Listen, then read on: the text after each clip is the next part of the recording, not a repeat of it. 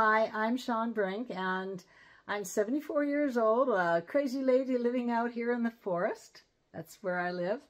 And for 54 years of my life, I was sure I had absolutely no artistic talent. My sister Julie was the artist. I was the one that was good at school. And one day when I was about 50, well, in my early 50s, I was sitting with my grandchild, and she said, "Please draw with me, Grandma." And she gave me some crayons, and I actually drew a rock, and I went, huh, that kind of looks like a rock. So that began my adventure at playing with art. Every time I wanted to be wanted to create something that was perfect or perform, I would freeze up, and then I would remind myself, Shawn, this is about playing. I would show you around my studio and my house, but there's like 17 projects everywhere on every surface, and it's a real mess. So I'm going to probably turn the camera around in just a minute and just show you one of the projects I thoroughly enjoy that helps me be creative. Now, I have two friends that have really been an inspiration for me. One is Fran, who is a wonderful classical drawer. I'm just impressed, so impressed by her ability to draw things and make them look realistic. And then there's my friend Jerry, who draws these most whimsical things. For me, when I look at a blank page, unless I'm drawing bowling pin people, which is another whole story, but I tend to freeze up because I want to perform. But then I discovered splatter, squish, painting, and I'm going to turn the camera around and show you. So it all started one day, a long time ago, when my sister Julie, who's really, really good at doing modern art, said, "Well, why don't you try doing some modern art?" And of course, when I did, I splashed some paint and I tried scratching paint on it. It looked messy. It didn't look beautiful like her paintings looked to me. However, when I put the splash blob messy thing of paint on a table and then walked away, just like, it's kind of like one of these, I came back the next day and I looked at it and I said, "Oh, I think I see a face in that blob." Just like I did this afternoon when the painting that I had put out on this page, I walked past and I said, "That kind of looks like a person with big eyes and walking." And then I looked over here and I thought, well, that kind of looks like, well, because it's Valentine's Day, a face with a Valentine holding a heart. Anyways, back then, I started doing this on a regular basis. I would put splashes of paint on a page, put it on one side, and then what I do is I take the page, I squish it like this, and then I'd open it up again, and the paint that I put on here had now transferred over to here. I used, and still do, I use watercolors, nothing fancy, just something I got on Amazon. And sometimes I'll use the watercolors and they're very light and watery. Sometimes I use very thick watercolors with lots more pigment to it. And sometimes I'll use acrylics. What I've done with acrylics, which is kind of fun, after I've dried a section of watercolor, sometimes I'll come in and I'll put acrylics on top of it, like this one.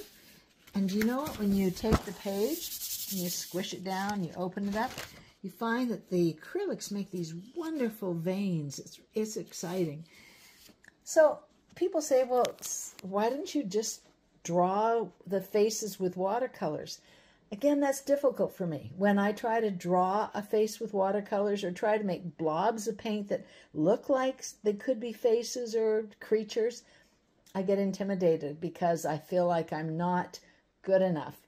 But when I splash paint on one side and then squish it on the other side, it frees me up to find the creatures, find the faces, to be whimsical. One of the other things I do on this particular painting is that I took some very thick watercolor and I took some drips of 91% isopropyl alcohol, I can't even pronounce it right, and I dripped it onto the wet paint and it created these wonderful bubbles. And when I transferred this page, just like I did before, I squished the page on, this particular one is now copied onto this side. And I did the same thing with some acrylics here and some more watercolors and acrylics here. And I layered it. Sometimes I dry it between the paints that I put on before I added more, and then squished page onto page. What it did for me is created all these opportunities to see the world differently. Kind of like looking into the clouds and seeing sheep or faces in the clouds. Well, I see faces and more faces and more faces in the paints. I see creatures like a buffalo. I see fancy women all dressed up. I see donkeys. Sometimes when I'm doing it, I can't help but also write something. When I drew this one, I said, "You're always on my mind," right here. Standing on my mind. I use two different kinds of pens, sometimes in several different colors. You can see right here, I use the Micron pen, and it's pretty good because it doesn't run, but I really, really like these precise pens. If I can see, you can see that. They're called Precise V5, and they come in fine, extra fine, and regular. What I like about the precise pens is that when they are placed on a little bit of water, they run. Like in this situation right here, this face, I did the outline of her face and eyes, and the black ink, because it is interacts really well with the water, started to bleed a little bit. So I got a piece of napkin and I dabbed it, and I created a darker face. Here on the other side, as you can see, it was drier and the black ink stayed true to its form. Let's see. Oh, yes. Sometimes over here, I will come back afterwards and I will get a white pen and I will add a little bit of white coloring on top of all the paint that I have. I do these in the book that's made by Strathmore. It is a mixed media book, and I really like it because it has a lot of texture and it also accepts wet media without wrinkling. So I put most of these in one or more of these books, but occasionally what I do is I'll take the 2 pages out and I'll mount them on a board, and you can see where the original seam was. I took out all the holes and I pasted it together. Also, one of the things I like about this one is it shows the difference between the depth of color and paint on one side, and then on the side that it's where you transfer the blank page onto it, you get a lot more open spaces. One of the things I also liked about this, it reminded me of going to the coast. On the left side, it's sort of like blue skies and white frothy water. Inside, on the right side, it's more like the interior of the Valley of Oregon, where there's a lot more people and a lot more greenery. Yeah, and the white spaces really add to, I think, the definition of the creatures that I found. I'm not always good at white spaces. However, in this particular one, when I did it, I kept finding more and more and more and more. And as you can see, let's see, right here, there is a face. And once I had drawn in that face, I looked at this space and went, oh, it looks like it's the opposite. And there's all kinds of that same yin-yang opposites in this particular painting. This face right here, there's the tongue, and yet it also, when I drew it, it looks like this is the other half of it. They share a tongue together. And it was a little obsessive, I know, but it was a lot of fun. Now, again, I never would ever have had the creativity to draw that on a white paper. It's only that I found the shapes in the color that got me to take a risk and keep drawing. This is another one I did. Now all of my splash, splatter, squish original setups are filled with lots and lots of color. In this particular situation, I did some round circles with paint.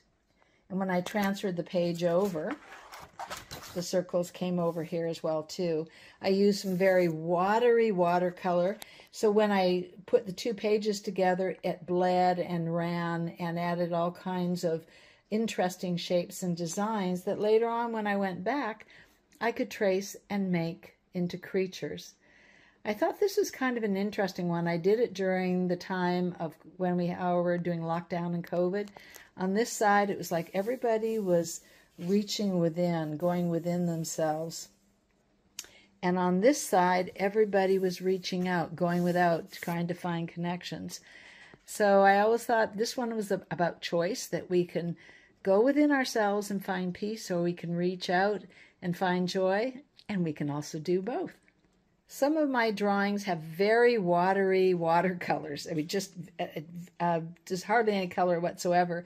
This one I took to the coast with my grandchild, and we took turns. She would walk past and she'd put in a drawing, and I'd walk past and I would put in a drawing, and then we'd come back and we'd laugh. And we did this over about a 3-day period. This is another one I did with a lot of watercolor, probably richer watercolor than that first painting.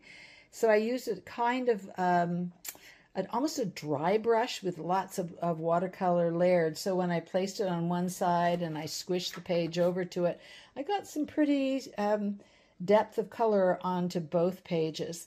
But you can see again when I use that black precise pen here and here and here and here, that it bled a little bit, and I was okay with that, and I actually encouraged it a little bit, sometimes going in with a wet brush to let the black provide some shade. Over on this one, I kind of overdid it. I kept seeing faces and faces and faces, and when I outlined the neck, I thought a little bit of bleeding from that black pen would make a good depth around the neck, so I encouraged it to the paint to, and the ink from the pen to bleed. Sometimes after I've done a page like I did with this one, I think of sayings in my head. For example, I thought this lady said, "You're never too old to dance and play," or "Here it's time to relax," or over here, "She is a purple peace freak." Let's see, over here I said, "I look like a marshmallow in my winter clothes." And I kind of started laughing at the comedy. And so later on, I actually got out some of my smaller pieces of paper, and I've used these to create little note cards. I've copied my own art, something I could never have done originally on white paper, but I've made little cartoons on a piece of paper or on a note card and use these as examples. There's one here I said, "I love my life," or "Oh dear, I've lost my keys." Here are some of the postcards or note cards I did, copying my own art that I had created in the splash, squish, splatter drawings. Now, again, the thought of drawing that originally, no way, but using my own quirky drawings from those splatter paintings allowed me to not be constrained by "I can't do it." Sometimes I don't like the colors I've done. This one over here originally was a green, gray, icky series of colors splashed onto the paper, and I thought, ugh, I don't know what I'm going to do with this. It just looks ugly. And when I started drawing the creatures, they looked a little bit like, who is that novelist, Stephen King, Creepy Clown? I mean, it was not a particularly nice looking series of drawings in the paint, but I kept at it because I'm stubborn, or no, because I just like to play. So I put the book out on the table, and it morphed from this gray, scary, freaky kind of drawing into eventually this one here. Now, we did all the drawings into the ugly colors, and then later on I came back over the next few weeks and I decided, well, you know, I don't necessarily like all the colors that are there. So I added, in this particular case, white and blue in the background. And I used the drawings that I'd already found and added more color. So I created a painting from a blob.